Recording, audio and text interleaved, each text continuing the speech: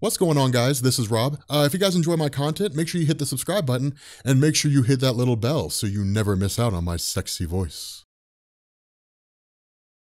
Okay, so I want to be a little bit dangerous here. I want to try something that we haven't really done before. I want to try Ultimatum. And the reason why is because I think this is one of those stories from Marvel Comics. Those of you guys who don't know, this is one of those stories where you either love it or you hate it. There's no real middle ground when it comes to Ultimatum. Well, we're gonna try part one here, but there's no such thing as like, I kind of liked it or I liked parts of it. There are people who are just like, I hated it, like, or I loved it. Like that's really about it. But Ultimatum is one of these events that really comes out of the Ultimate Universe. Now, the Ultimate Universe in the beginning was awesome. As the years went on, it began to sort of stagnate. And it seemed like one of those things where it was just an imprint that was there and Marvel didn't really know what to do with it. And there were some great stories, like Hickman's Ultimates was amazing. Instead of the Avengers, you have the Ultimates. And so really the way this worked out, to provide a little bit of backstory here, the way this worked out is the Ultimate Universe was the answer to the question, what would happen if superheroes basically came into existence right now? And the Ultimate Universe proved to be exceedingly popular. It was all really kicked off with Spider-Man, with X-Men, with Fantastic Four. That's really where it all kind of,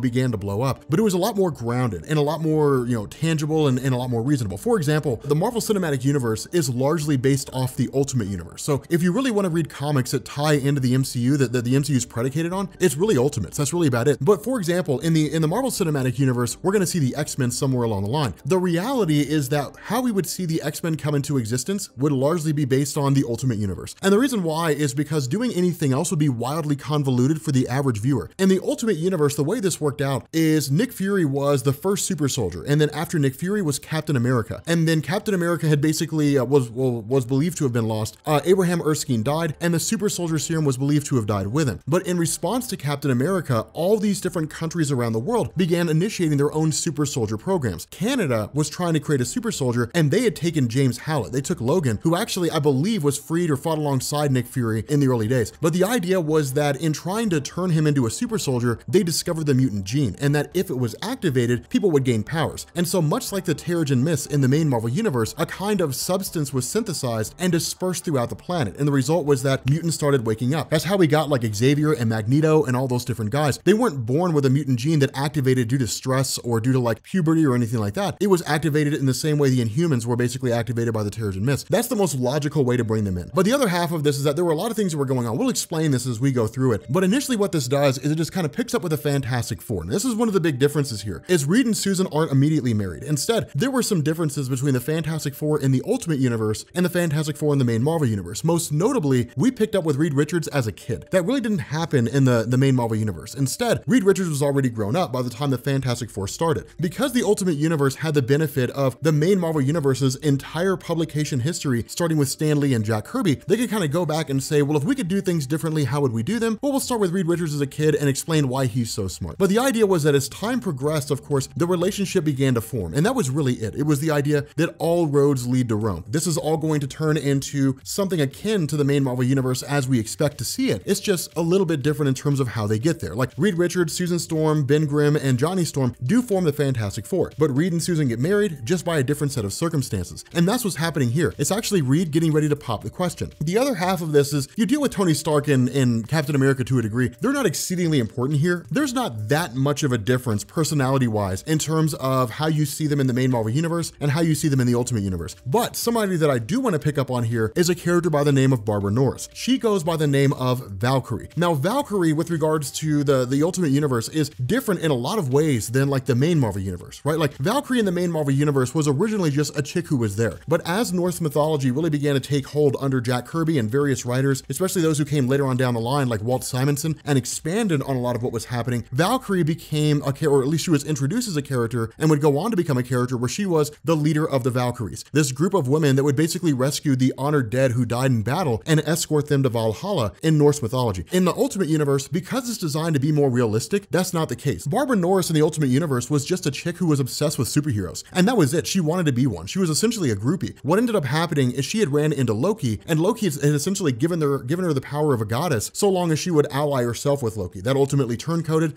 She ended up joining the Ultimates and basically became the girlfriend of Thor. The way she's depicted here is designed to be kind of like a female female counterpart to Thor, but it's pretty hardcore in terms of how she functions and the role that she plays. Something else that I also want you guys to notice is what goes on really with like Kitty Pryde and Gwen Stacy, Peter Parker, as well as Mary Jane Watson. The Ultimate Universe is different in a lot of ways when it comes to the character of Peter. Well, I guess maybe different isn't really the right word so much as more modern, I guess is probably the best way to do it. The chronology of Peter still remains the same regarding his dating life, in the sense that he's dated Gwen Stacy, he's dated Mary Jane Watson. At the moment, at least I don't remember exactly, I think at the time this is going on, he's dating Mary Jane, but he actually ends up going on to date Kitty Pryde. But again, this is a point where like, they pretty much know his identity. I mean, that's kind of the thing with Peter. It's for the most part, that's one of the big differences. In the main Marvel universe, Peter Parker's identity was hush hush. Like he kept it quiet from pretty much everyone. But in this universe, people do know his identity. Now, it's not a general public known thing, but that circle is larger in the Ultimate Universe than it is in the main Marvel Universe. So again, these are small little tidbits, small little things here and there. The other half of this is that in the middle of this whole situation where the various characters are kind of going along, doing their own thing, the city of New York is suddenly met by nothing but like massive storms, and then the whole city's flooded. It's literally flooded entirely with water, and it leads to people beginning to ask questions. Now, much like we would expect from the main Marvel Universe, the heroes leap into action as heroes do, and basically go about saving various people. But notice this, because they're a little more tangible and they're a little more grounded, a lot of the emphasis is really put on themselves more so than anybody else. They do save other people, but it's really kind of like, okay, we got to get out of this, and like tons of people die in the process. Like at this point, there's really no saving these millions of people who have basically died. When the Incredible Hulk pops up, when Bruce Banner turns into the Hulk and goes about doing his whole thing, when you have like Thor who's responding to various situations, when like Archangel responds to these things, it's really kind of how he would expect, gathering their bearings and seeing what's going on. Now, of course, Susan Storm does what she can in creating a force field that sort of blocks off a huge part of this ocean, and it's kind of cool. But the problem with this is that it's believed that Johnny Storm has basically been lost here in the flooding of New York City. And so, of course, in an effort to figure out what's going on, Reed Richards basically takes to the waters and tries to find Johnny Storm. And this brings in Namor the Submariner. Now, Namor the Submariner, I would say in the Ultimate Universe,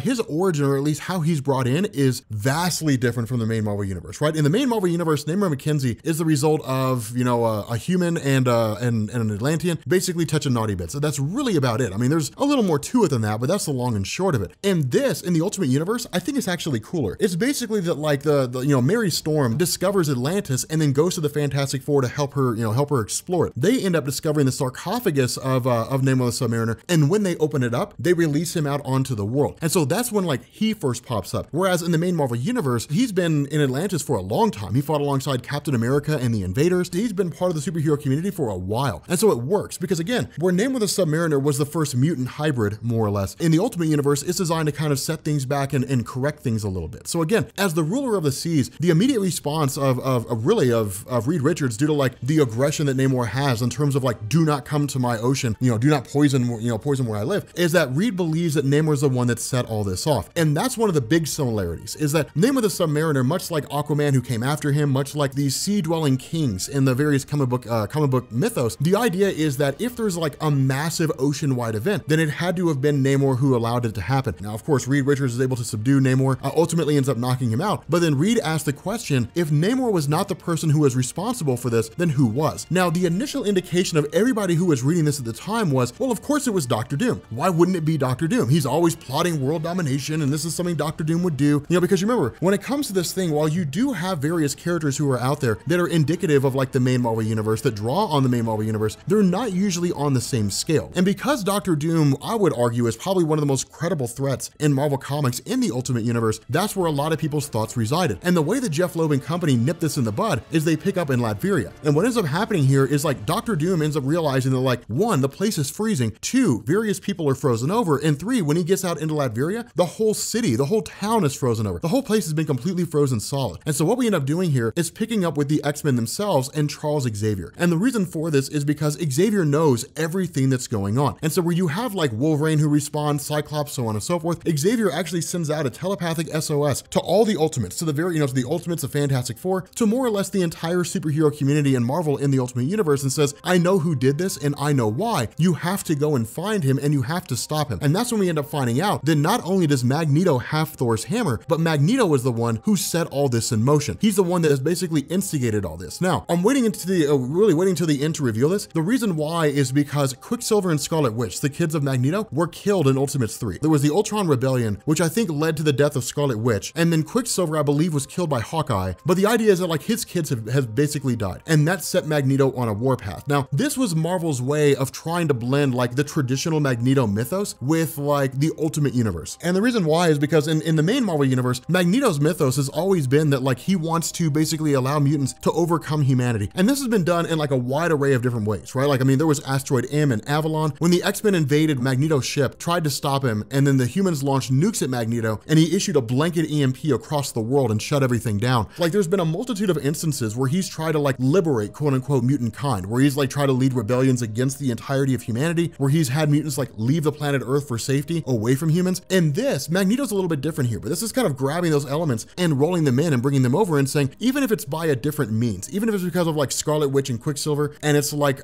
basically something as baseline as vengeance, the idea is that like Magneto's trying to attack the world, like he's trying to conquer the world more or less. So it still falls into the same vein, but it also still works. But what this means is that Magneto's the one that's instigated all of this, and it's basically Magneto against the entirety of the Marvel Universe. But with that being said, guys, we're gonna bring this video to an end. If you are new here to Comics Explained, make sure you guys hit the sub button to become part of the Rob Corps. If you guys enjoyed this video, make sure you drop a like, and let me know down in the comment section, because again, this is really more of a test. So let me know down in the comment section if you guys want to see, actually, if you guys want to see more of this, just drop likes, I guess is the best way to do it. Leave some likes to let me know, because usually more people will drop a like than they will leave comments, because most people don't really care enough to put comments. So just drop a like if you really want to see more of this. And yeah, I will catch you all later.